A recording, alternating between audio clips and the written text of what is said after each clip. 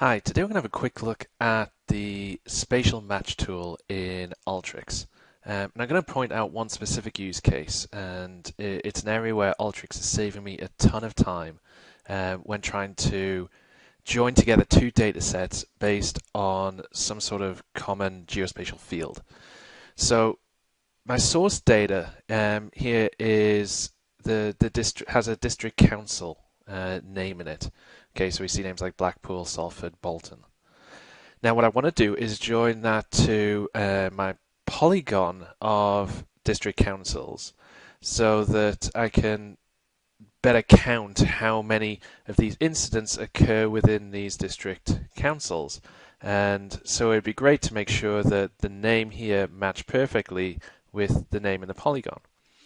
The problem is that the name convention used in the district councils is different to the government data that you download that has a longer name within it. So we see everything's got the name of district at the end, and some have little typos in it, like there's no space here.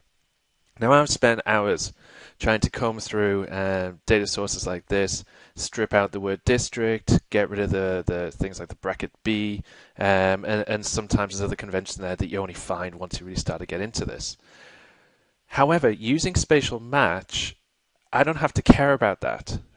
In my source data, I have some coordinates. I also have latitude, longitude, and I even have postcode as well if I needed to use it. Okay, but I have the latitude, longitude there, so I'm just going to make full use of that. Now I'm going to start from a database of creating a spatial point in Alteryx using those latitude, longitudes. So if I select my longitude there, and then my latitude, I can now do a spatial match. My points are my target, and if I move this down here, the polygons that I'm going to match are going to be connected to the universe input. Quick configuration within the spatial tool. I want to say where the target is within the universe. If we do the substitute there, where the incidence database is within the polygon. Now I can browse out of both of those, hit play, and Alteryx is going to go through and locate each of those instance by the latitude longitude, place them on top of the polygons, and then tag each of these rows of data by those district council polygons. We see as the data flows through, we've got one that's coming out here, but by the looks of it, most are matching. And so we can deal with those now 6 that haven't quite made it through properly. Almost all done.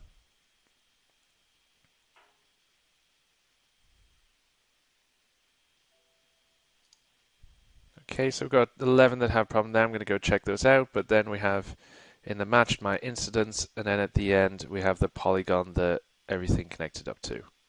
This is something that has just saved me loads of time. I hope that you can find a use of it too, and have a great time with Alteryx.